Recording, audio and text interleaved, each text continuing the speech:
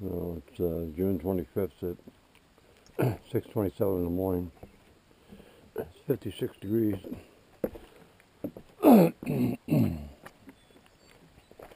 Sunrise was at 4:44 and sunset's at 8:24, which sounds the same as yesterday and the day before.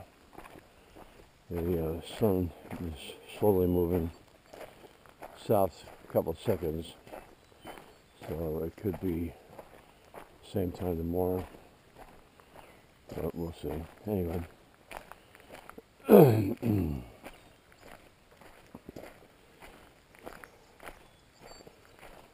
am I forgetting? Oh, there's a hair.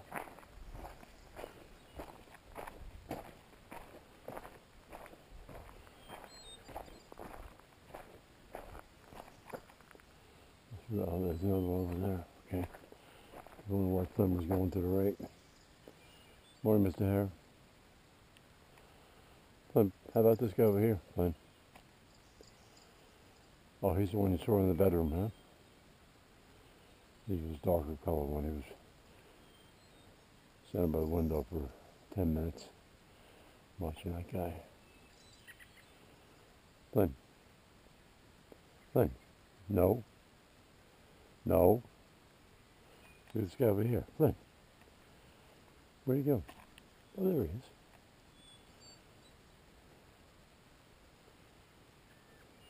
No. No. No. Flynn. Be a good boy. No. No. No. No. No. Cute little bunny, huh? Flynn? No.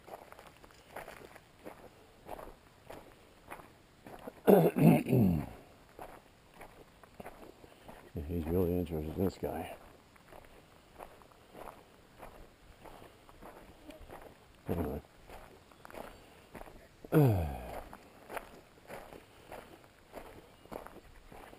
Rained again yesterday.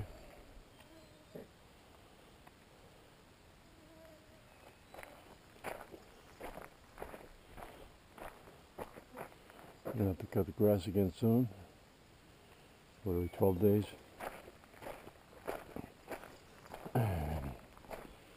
We're done on the 31st and 13th. I think that's 2 weeks. Anyway, won't be able to see go up the driveway here with the sun beating on the net, reflecting on the net. Yep, can't see a damn thing.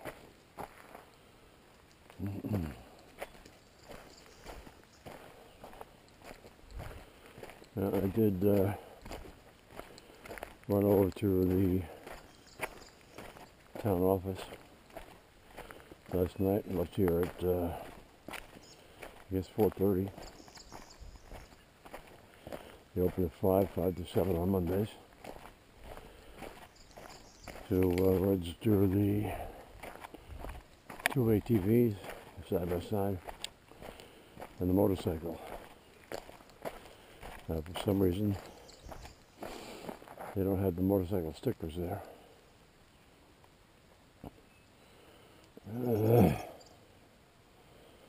But I registered it anyway. They're going to call me when they're in.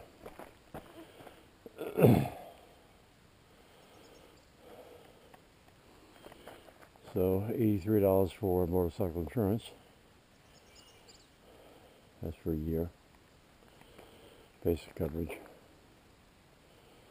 And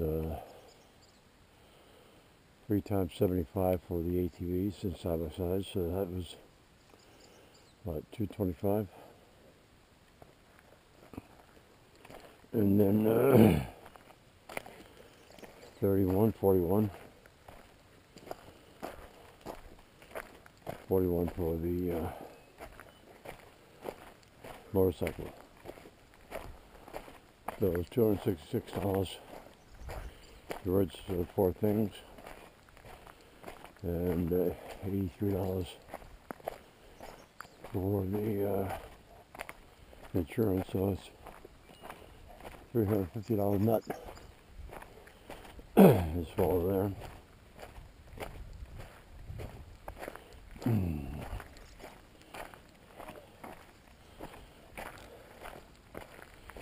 don't know why.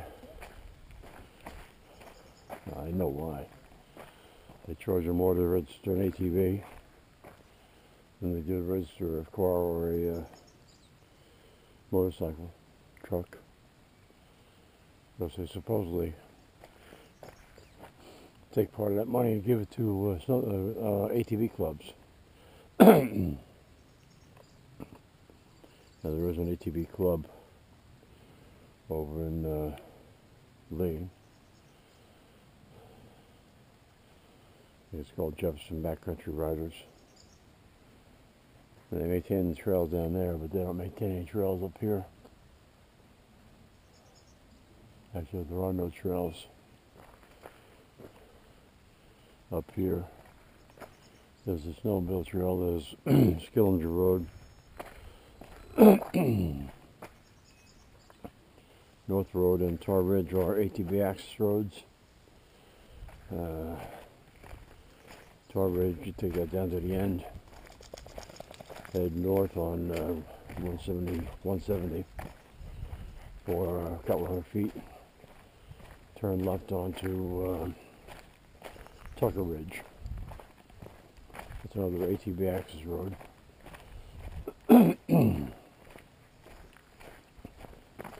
You can ride that down a little bit, jump onto 169 for another couple hundred feet, and there's a trail down there, a snowmobile trail. That'll take you into, actually an ATV trail too. That'll take you into Lee.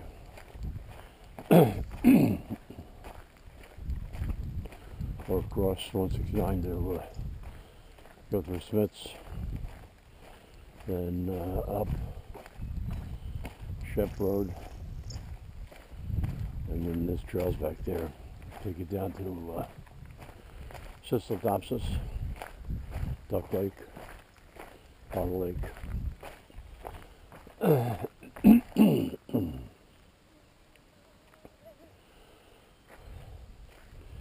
So I go out to the barn a little bit, put the ATV stickers on for $24.25.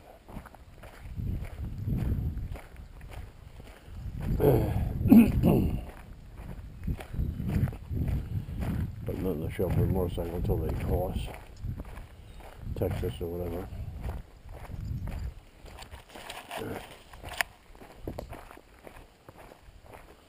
Yeah, see, we have some potholes starting here.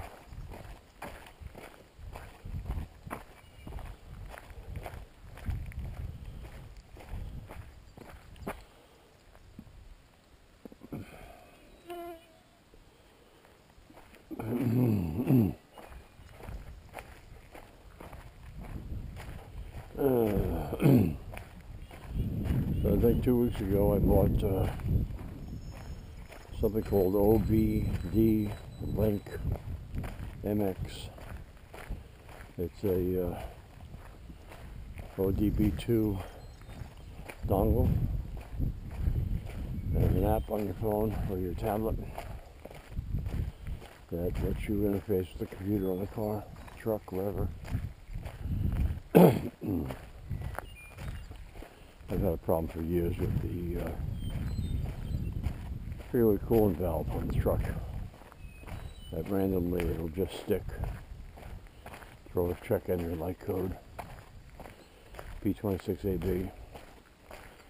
It happens frequently enough that I know the code off the top of my head. Or the battery on the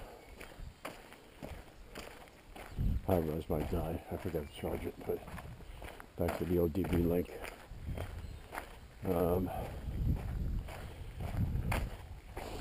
Apparently there's codes, some sort of standard for the ODB2 interface, that certain codes can't be cleared by the device. And unfortunately, the P26AB can't be cleared. Now it clears itself after 5 or 6 starts. I think I told you about this before. The valve itself is $350. And probably another couple hundred to install it, so I'll live with it the way it is. The only downside of that check engine light is in the middle of the winter when it's 30 degrees below zero. If you want to remotely start your truck, if that code is in there, it won't let you remotely start the truck.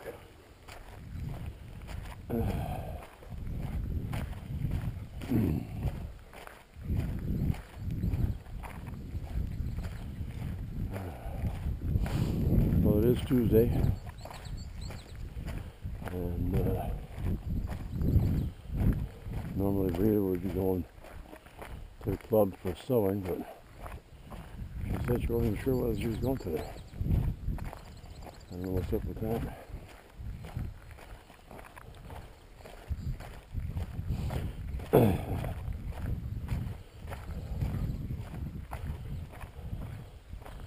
Well, back to the OBD link. I contacted support, and they said that they're the ones that told me that there's a standard that they can't clear certain codes. And wrote back to them saying that I had known that, or if that product had said that, I wouldn't have bought it. And they were nice enough. They told me I can keep it, and they kicked back the purchase price.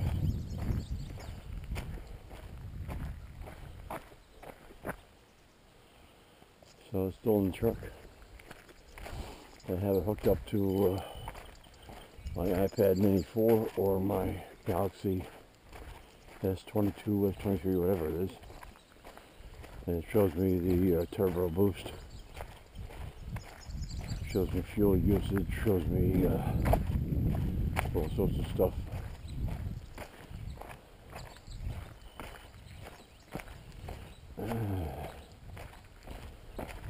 That's just a toy at this point, it's not a tool.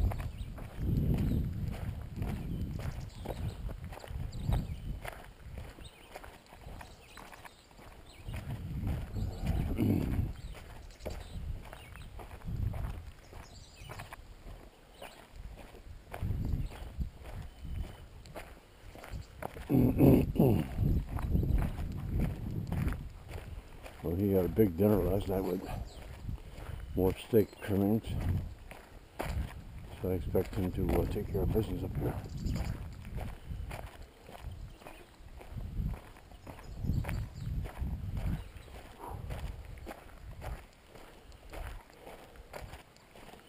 Feels hotter than 56, I'll tell you.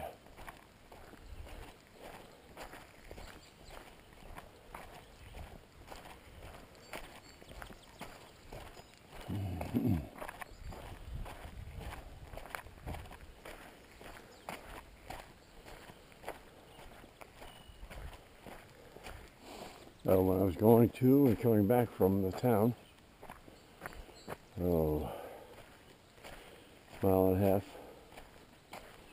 from the house up the hill, there's a place where the culvert had collapsed and they replaced it. And then years later they did a shitty job putting hot top macadam on top of it, so it's still a bump. But anyway, going up the hill, and I noticed some birds. I thought they were sparrows, but they turned out to be turkey chicks. There were 6 of them, and I didn't see anything else. And on the way back, they were out there again. And this time the hen was with them. And they skirted off the road into the woods there. They stood there for a while. I got tired. I shut the truck off. Sat there in the middle of the road. Wondered if they were going to come back out. And they didn't.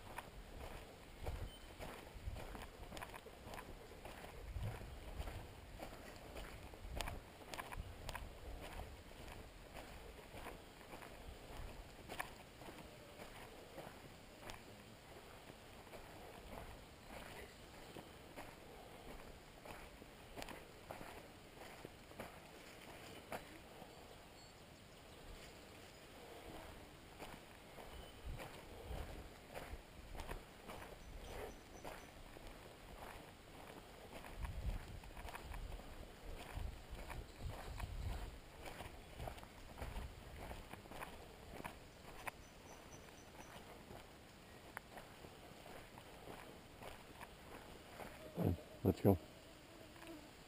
Back to the house, come. Come on, you know the limits.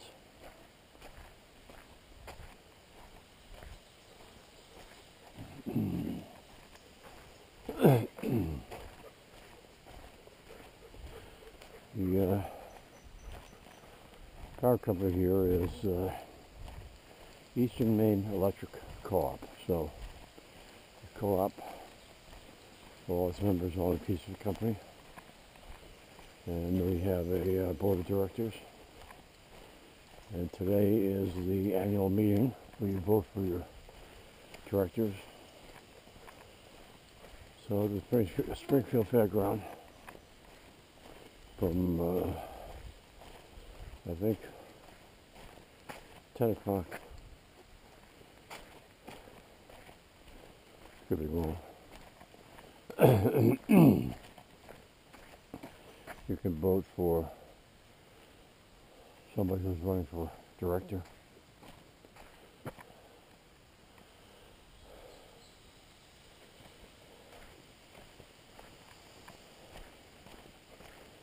I personally know, I think this is District 8. I personally know the director. He's a Marine from, I think he was served in Desert Storm.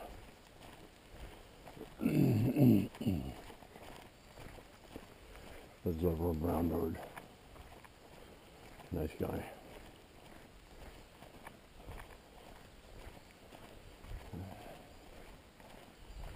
Well, most people up here are nice. Getting bit on the top of the head. Getting bitten through the hat. Well, I think it's pretty hard to do.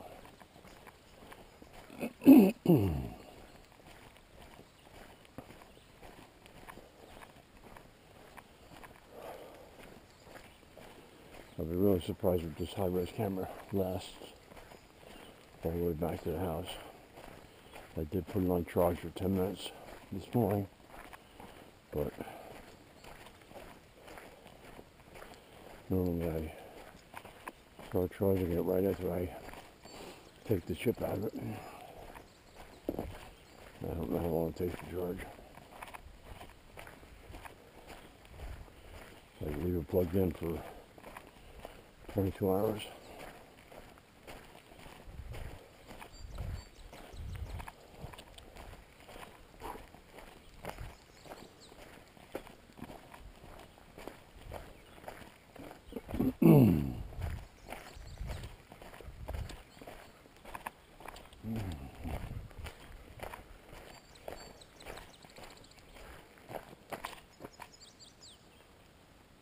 Something called this attention. Let's go, bud. Come on. Come on. Look, come on.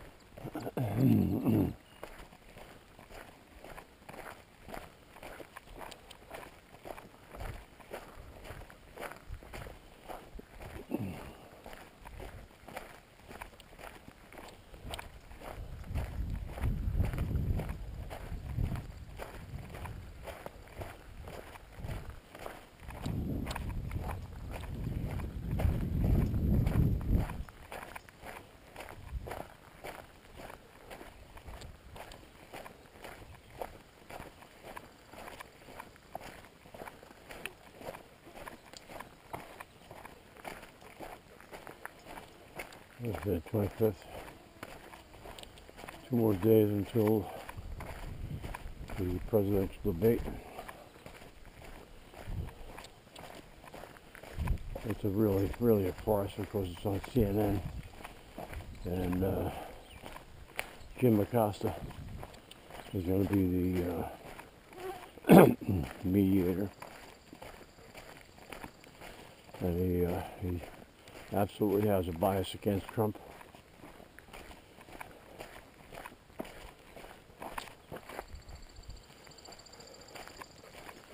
I don't know why Trump agreed to go on CNN, because he knew it would be a farce. In fact, when Trump's administration or campaign folk were being interviewed by CNN, can't remember the woman's name who was doing the interviewing, and Trump's person was trying to bring up the fact that Acosta has a bias against Trump, and she actually had the producers shut their feet off, wouldn't let her talk. I think she said something like that. You have to respect my associates, I think, I don't know. She actually shut down the interview because she didn't want to hear the truth.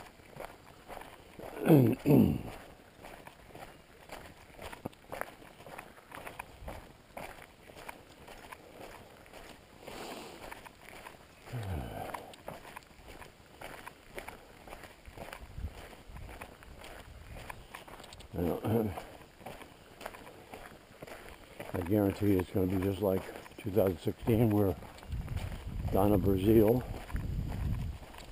who was on the DNC, supplied Hillary Clinton with the debate questions to prepare for it.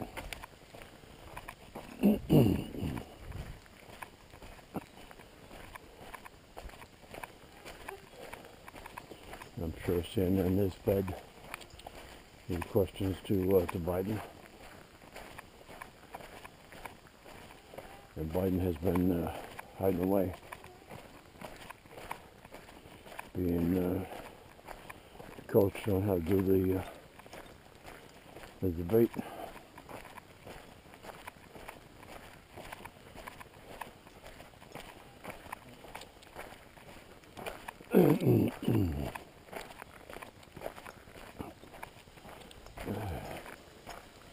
I watched a YouTube video. Actually, I follow the channel, with Crowder, and apparently CNN had put together a montage of 30, I think they called 30 lies of Trump, and Stephen Crowder debunked everything they called a lie.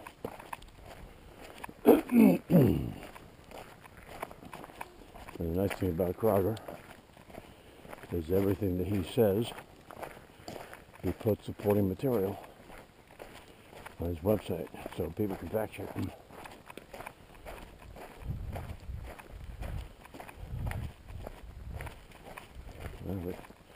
This camera's still running. And Flynn hasn't taken care of this, which is a surprise. He hasn't even tried.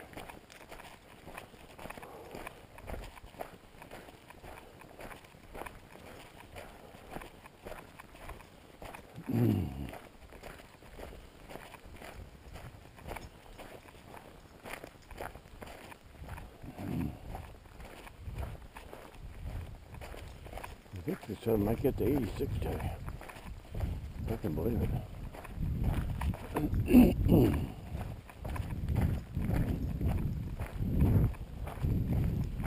I don't think it made 70 yesterday.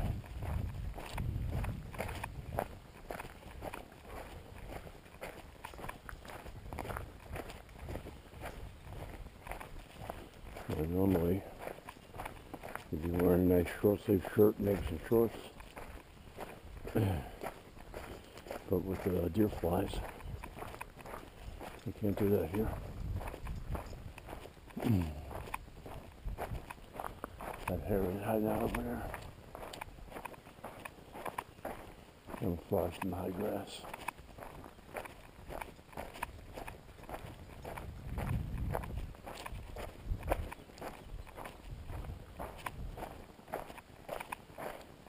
Jim.